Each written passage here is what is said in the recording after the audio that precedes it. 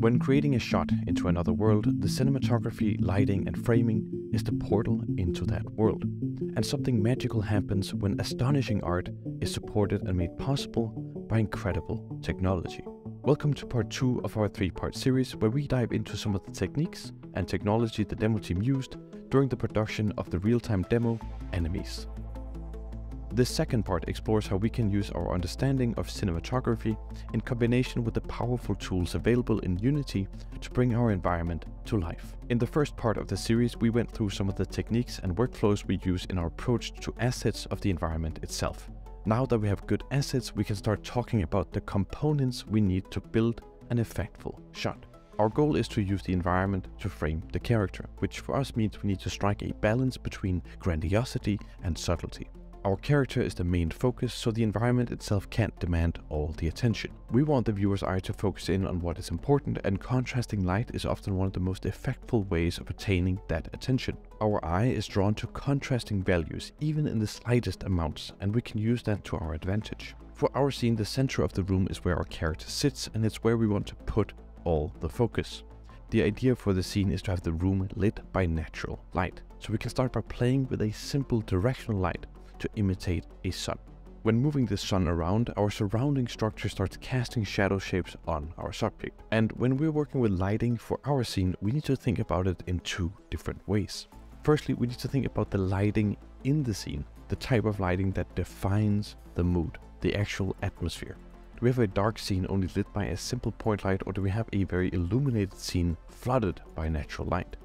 Secondly, we need to think about the lighting from the camera's perspective. This is where the lighting affects the composition of our shot. As we move our lights around, it highlights areas of the scene and changes how we focus on the shot as a whole. The skill here is to balance the 2. We need to establish the right type of lighting in the scene, but we also need to compose the shot to guide the viewer's eye. In Enemies, the scene literally transforms, and with it, the type of lighting and the whole feeling of the environment changes with it. As the scene progresses and the room transforms, the type of lighting changes, and thereby the mood and composition changes. And we have to maintain the right type of lighting for the mood and scene, and keep a clear and readable composition. To help us compose the scene with lighting, we sometimes use additional lights for specific objects, divided into Unity's light layer functionality. Light layers allow us to create specific lights that only affect objects we want them to affect. This feature was especially useful when highlighting the character in the center of the scene. Using well-placed area lights, we can separate the character from the background when needed. And although this lighting isn't technically real, we can use it in a way to make it feel believable, which is much more important when telling stories visually. Placing the lights in a way where the rim or side light could seemingly be coming from the sun makes it seem informed by the scene lighting, and that can be enough for the viewer to make it seem believable. This can be a very powerful tool when you need to art direct the composition and readability of your shots. If we wanted to create a sense of depth in our scene, we could try composing our scene with layers in mind, where each layer fills a role to help our story. A classical layered setup would be composed of a foreground, a midground, and a background. The background is the backdrop, not something we're supposed to pay attention to, but it gives the world depth and sets the scene. Looking out through the tall windows, we can see pavilions and trees. It's not a lot, but it's enough to help us understand what type of setting we're in. Then we have the foreground. The foreground often acts as a gateway or door frame to the scene. Foreground elements can help make the scene feel more dimensional, as they give clear size and context to the midground. In most environments, the foreground is the darkest, and the deeper you go into the image, the brighter it gets. This is because the air is filled with particles that scatter the light, and the further you go into the distance, the more layers of particles there are. For Enemies, we used a volumetric fog to simulate the atmosphere. This is what actually allows us to see the rays of light shooting through the windows. And while this effect can be subtle, you very much feel how the room is more alive when it is there versus when it is not there. This effect can also be clearly seen in the background environment, as the volumetric lighting is filling up the shadows on the pavilions. Unlike the main indoor environment, the outdoors was only built directly for the camera itself, as we got closer to a final version of the cinematography. With this in mind, we also need to pay attention to the framing and readability of our subject. While light can do a lot of the lifting for the composition itself, the albedo, also known as the base color, of the actual assets in the scene can have a great effect on the visual read. The character is important for the scene as a whole, and simply changing the background can obscure the subject and make it less visible. Likewise, we can also use the base color to enhance a certain property. When we open the first shot, we are met by two statues guarding the foreground. These statues were specifically chosen because of their dark value, and we can use this to enhance the feeling of a contrasting foreground. Had the statues been a different and brighter color, the contrast wouldn't have been as effective despite having the same shadows and lighting. Our scene is made up of many different components, all adding to its realism and immersion, but usually none are more impactful than lighting. In the real world, light bounces around, and as it does, the light becomes softer and more diffuse. This effect greatly adds to the believability of our scene, especially when working with a realistic setting.